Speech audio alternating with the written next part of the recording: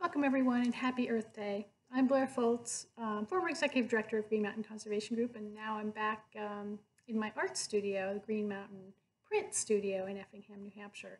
And last year, for Green Mountain Conservation Group's Earth Day, we did printmaking at the Blue Heron House, and it was really fun, and people made these wonderful little flying window hangers made out of just things that we found outside. We found leaves and grasses, and we printed them using a press and some ink.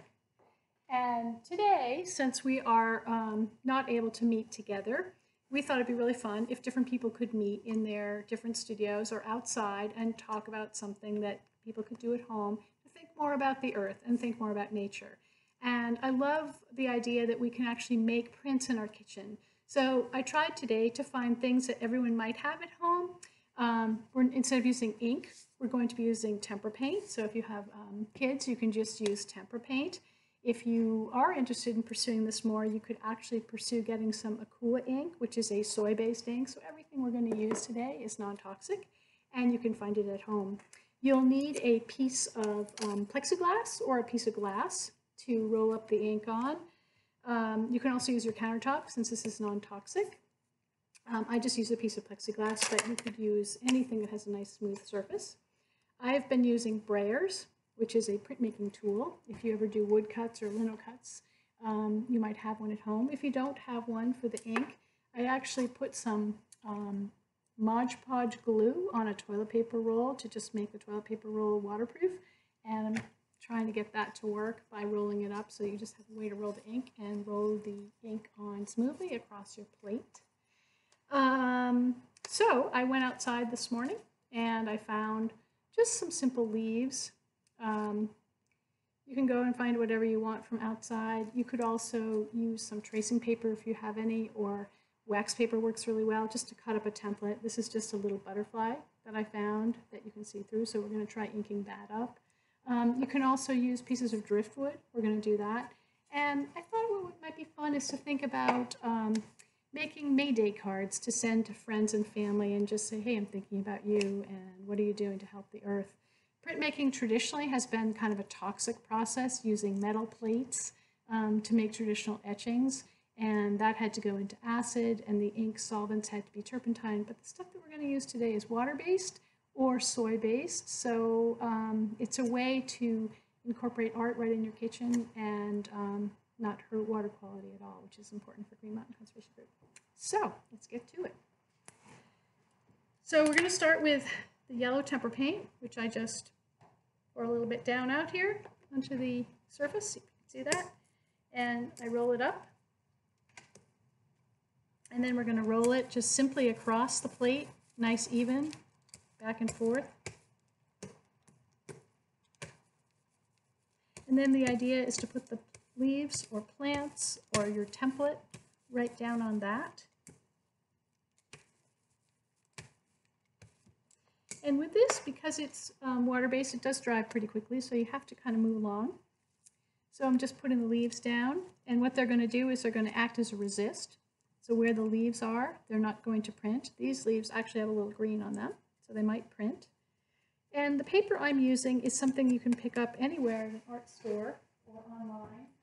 It's Sumi ink sketching paper, but you can also use tracing paper. You can use Xerox paper, construction paper. It doesn't have to be special paper. If you do get the Sumi ink paper, one side is smooth and one side is rough, and I tend to use the smooth side down because we're going to rub it or roll it. You can use a spoon or you can use your brayer. I also like to spritz it with water. If you don't have a spritzer, you can just take a damp, not wet, but a damp sponge and just block it. The idea is to help release some of the tempera paint. Again, mostly because it dries really quickly. And then you just gently roll it. If you don't use the brayer, if you prefer to use a spoon, if that's what you have, just little circular motions. So you can see that. So you're just going around in a circle. And I try to do it kind of clockwise so you don't forget where you were. You can pretty much see what's going on. Places where it's a little too dry, I might spritz it again, or again, just take your sponge, just dampen it over it. And with this type of printmaking, we're not using a press. If you were using a press, you would get every little detail. Sometimes you get the color of the leaves. But you're doing this in your kitchen. You're doing it to make it for fun, as a card for someone. So you want to think about how experimenting, different types of experimenting you can do. And then we're going to pull it off. And you can see, oh, that tore a little bit because it was too wet. But I don't know if you can see this, but you can see the shapes of the leaves that were here. So we're going to put this aside because we're going to come back to that. So where there's white is where the leaves acted as resist. And that will dry pretty quickly. So what this does is now these leaves have picked up some of the ink. So I'm going to put them face up on the plate. And this leaf, I'm going to turn it over and place it face up. I'm also going to ink up a few more things with a little of this green.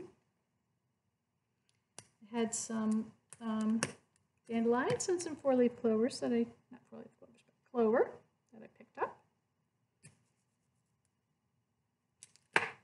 I'm going to put that face up.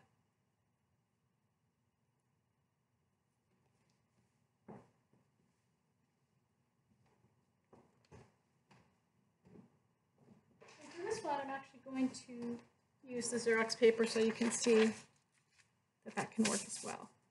Same thing, a little bit of spritz or your sponge.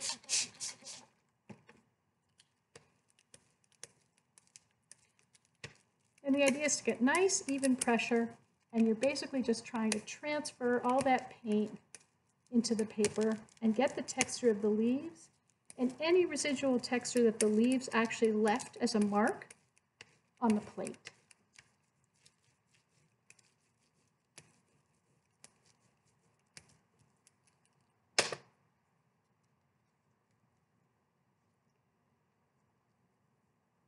I hope you can see this. This one came out a little better, as you can see.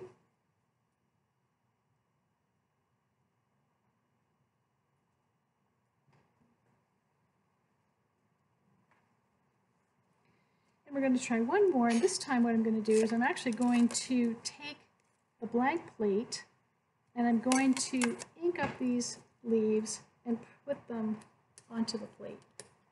So we're going to pour out a little more ink. Tempera again. To mix up the green, I only had yellow tempera paint, so what I did was I put a little blue food coloring into the yellow.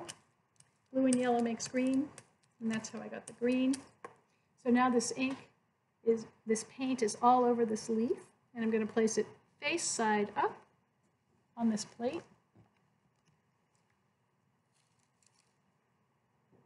Same thing with the oak leaf.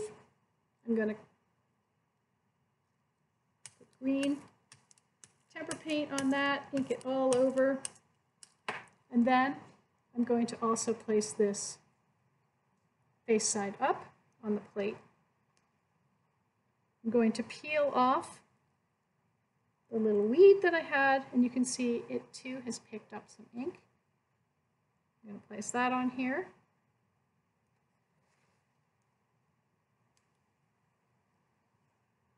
And this one too has quite a bit of yellow still on it, so hopefully that will print.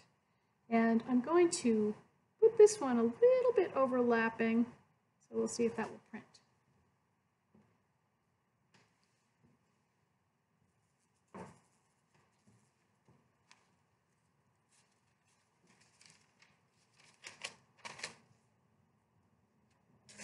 Again, I am using the smooth side up so I can rub it nicely. Tiny bit of spritzing of the water. And then nice even pressure with the spoon. Again, circular motion with the spoon.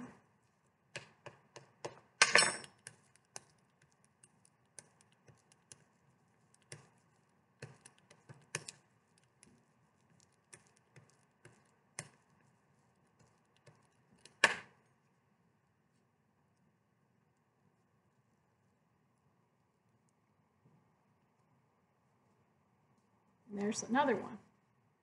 So we have a bunch of different ones. So this technique is printing by inking up the leaves, putting them face up on the plate, putting the paper down, spritzing it, transferring. And this other one was the opposite way.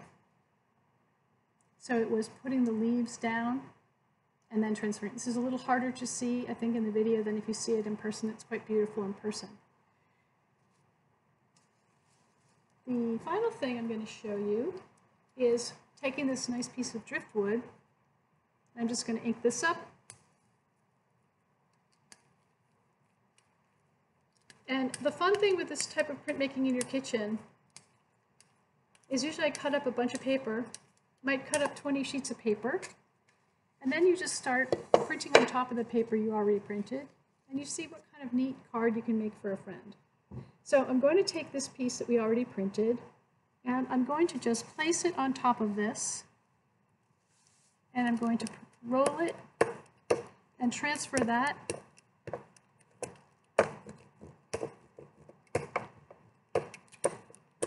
so there's kind of a sense of what you might find on the beach. You might find a piece of driftwood lying on top of leaves.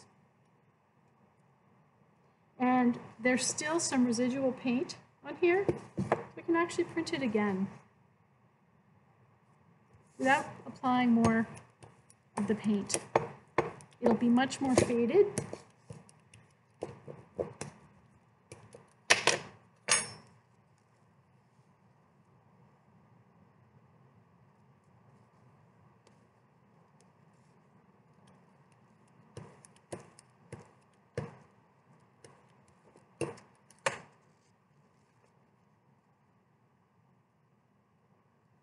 So there you go.